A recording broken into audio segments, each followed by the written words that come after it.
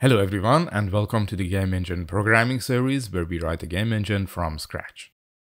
Now that we got ourselves a basic content browser, we can start using it to import assets, and by that I mean dragging files that we would like to import and dropping them on top of the content browser.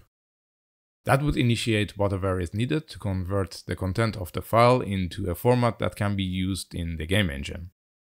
This episode, however, is not about dropping files onto content browser yet.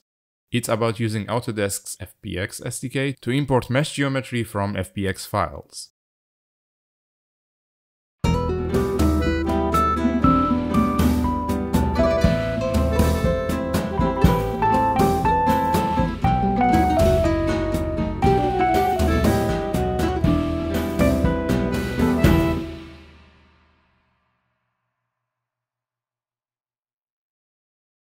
As we often do at the start of videos, let me first fix a couple of typos from the last episode. Here we need to detach the event handler, so the plus should be a minus. Also, I used the wrong font color for the save file dialog. And that's it. Let's close all files because we are going to be working in Content Tools project, which is in C++. Before we start, let me show you what we need to do in order to be able to import from FBX files. What we are going to do is download and install the 2020.2 version of the FBX SDK. As you can see, there is no 2022 version yet, and that's okay. We don't always need the latest with this one. In fact, the code that I'm going to write probably also works with earlier versions of this SDK. After installing it, we'll have the include and lib folders for use in our C++ code. So we need to point to these locations in our project. Here it says Visual Studio 2019, but I think it will work fine with Visual Studio 2022 as well. And we also have the samples that we can look into. In fact, I learned a lot about using this SDK just by studying the samples. The SDK is also reasonably well documented, although it's not always clear how some data structures are used or what some functions do. While I'm trying to look for the documentation, I suppose I could give you some background on the FBX format. FBX stands for Filmbox, which is a file format that was invented in mid-90s, primarily intended for saving motion capture data. Through the years, it was acquired by different companies and gained a lot of extra features. Its current owner is Autodesk, which offers an SDK for reading from and writing to FBX files.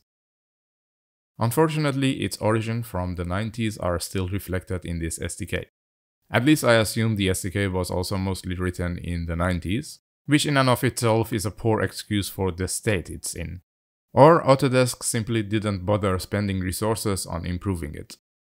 Probably a combination of all of these is the reason that it's notoriously slow, and the fact that it can't be used multi-threaded doesn't help either.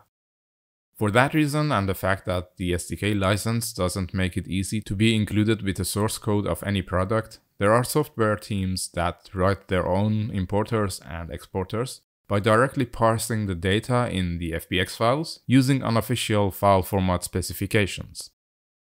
This is not what we are going to do, since that would take a disproportionately large effort.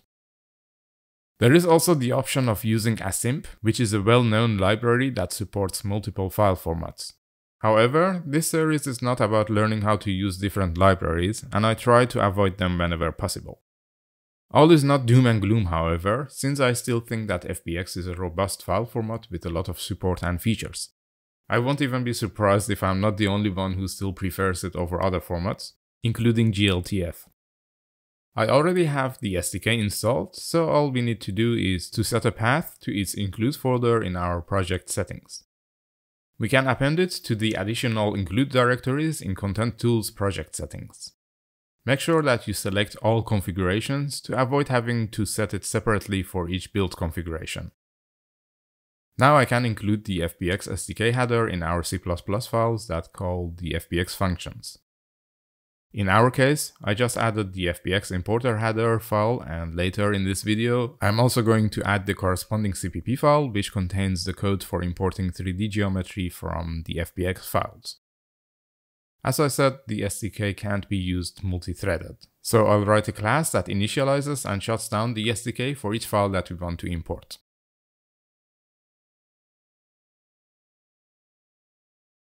Obviously, we need our data structures, which will contain the imported data.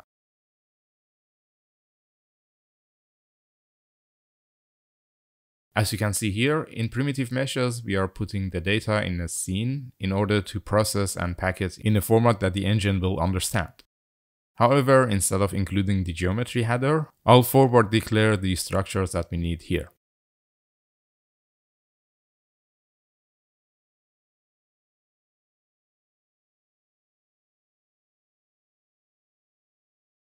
In the FBX context class, we'll have pointers to our scene and scene data. When we initialize FBX SDK, we create an FBX manager, and when we load an FBX file, we create an FBX scene, so we need to keep those pointers here as well. Since each file can use a different scale, we also need to retrieve the scene scale and convert it to meters, so that all vertex positions, or anything that has to do with a distance or a position, uses the same units in our engine. When an instance of this class is constructed, we will initialize the SDK and read in the file that we want to import. We also expect a pointer to scene and scene data structures, to which we will write the results.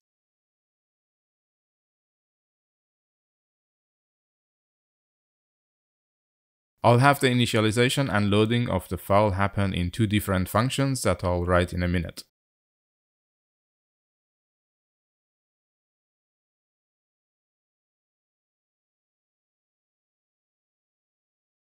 So if the initialization succeeds, we can load the FBX file, which will fill in the FBX manager and FBX scene pointers. Therefore, we know that everything is fine if we have got valid pointers to both of them.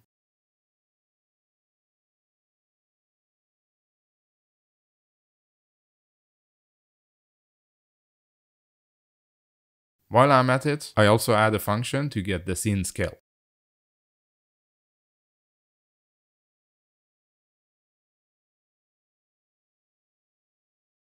When we are done importing the file, we destroy both FBX scene as well as the FBX manager, which effectively unloads the file and frees all memory that was allocated by the SDK. We also zero out our own data for good measure. Okay, now let's implement these two functions.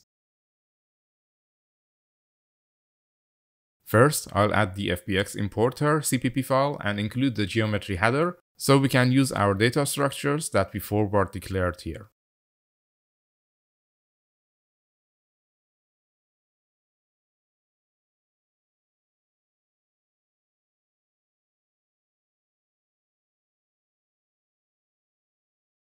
When importing an FBX file, we call a single function from the editor.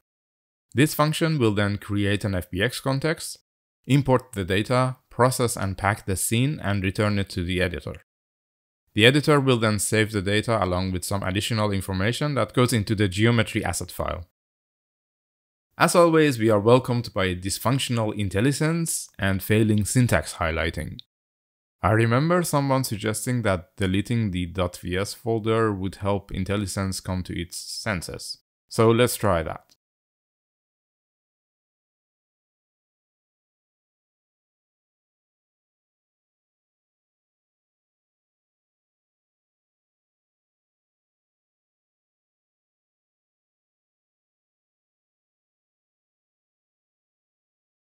Unfortunately, that didn't help, so let's carry on.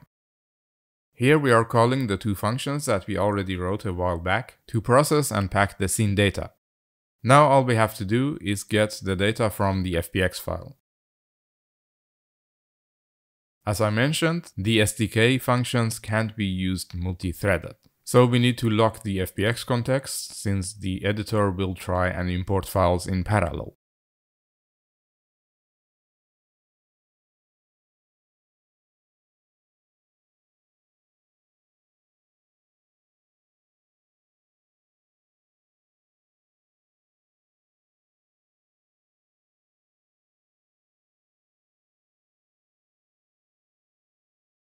After successfully creating the FBX context, we can import the scene.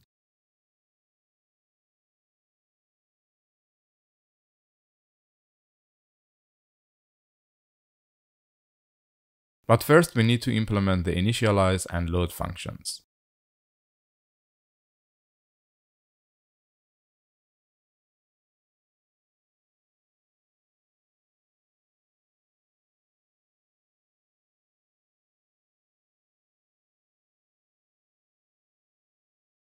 Initialization is not that complicated. We create an instance of the FBX manager and set its input-output settings.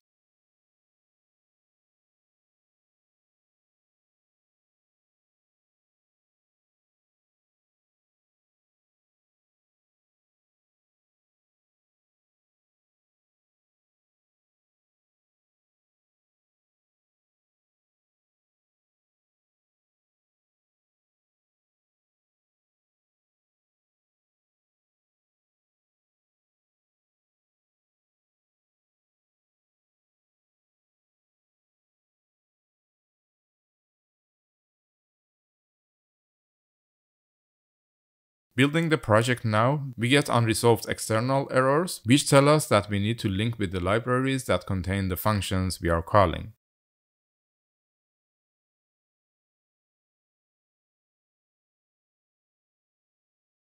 We could set these libraries in the project settings, the same way we did for include path, but I find it easier to point to them using pragma directives like so.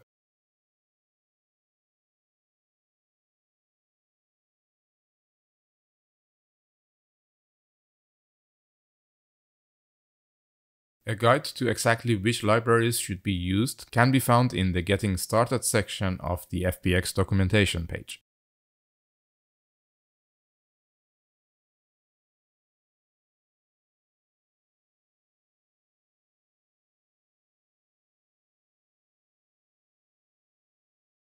We need to use at least these 3 libraries. Note that we use different paths depending on which build configuration we are on. When building the project now, we'll get a lot of warnings about missing PDB files. We can get rid of these warnings either by installing the PDB files that are offered in a separate installation, or by ignoring this warning in the linker settings. I don't want to install the PDB files, so I choose the second solution.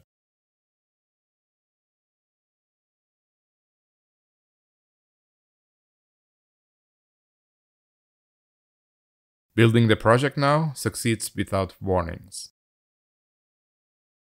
Okay, where was I? I'm Batman! Oh yes, the I/O settings. These settings determine which parts of the content in an FBX file the user wants to import. For example, we can choose to only import animations and ignore all the rest. We use the default settings, which simply imports everything. After initializing the SDK, we can try and load the FBX file. First, we need to create an FBX scene.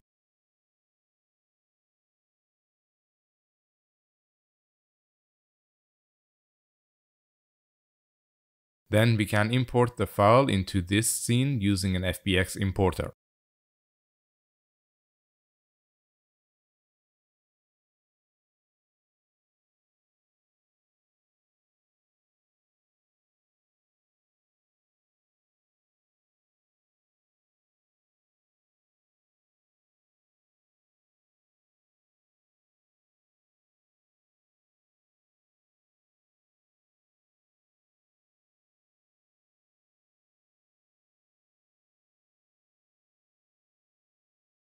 After the file was loaded into the scene, we can destroy the importer and get the scene scale.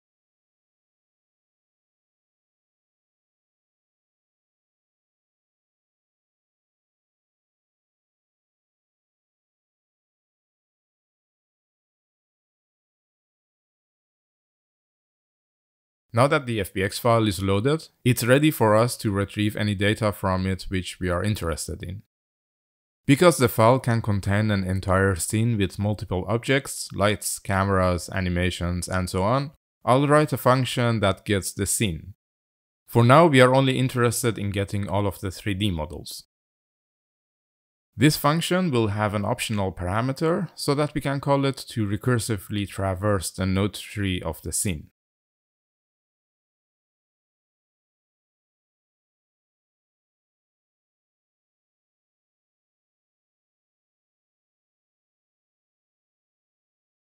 We start at the root of the tree, and for each node, we check if it's a mesh node or an LOD group node.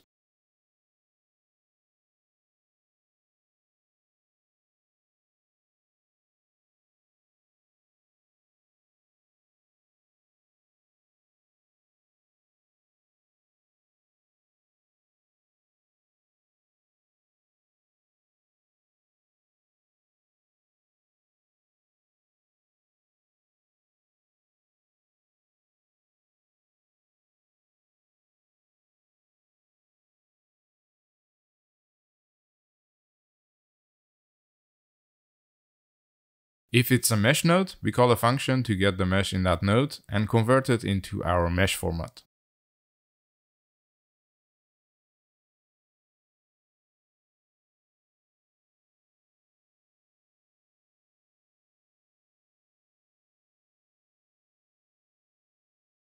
If it's an LOD group node, we call another function that will get all meshes within that LOD group and convert them to our mesh format. If you need a refresher on Primal Engine's geometry data structures, please feel free to watch these videos.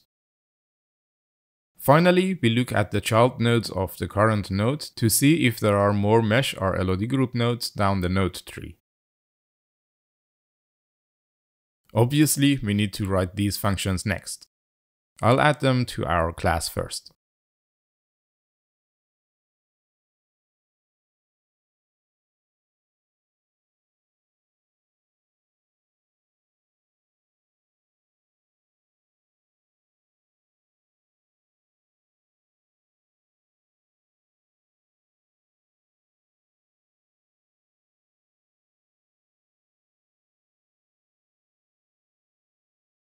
Let's start with getMesh function.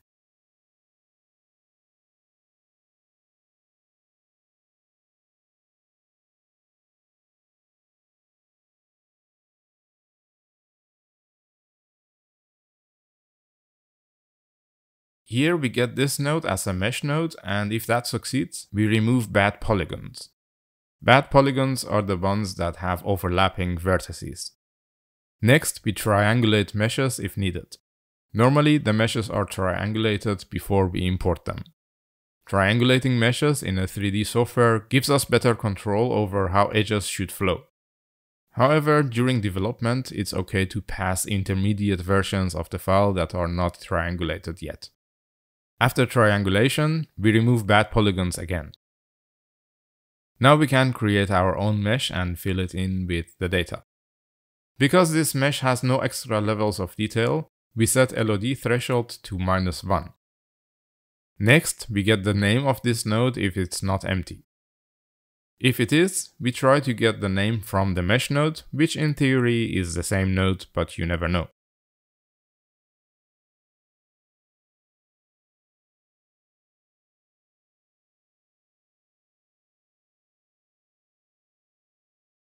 Finally, we need another function that will get the vertex data from the mesh node and fill it in our mesh data structure. If that succeeds, we add our mesh to the array of meshes and return. I think this is a good place to stop for today. Next time we are going to write the function that gets the vertex data. We'll also implement the getLOD group function. Before I go though, I'd like to say a huge thank you to all my Patreon supporters. It's so great to see that people believe in this project and find this video series so useful that they are willing to support it on Patreon. It really keeps me motivated and I can't thank you enough for that.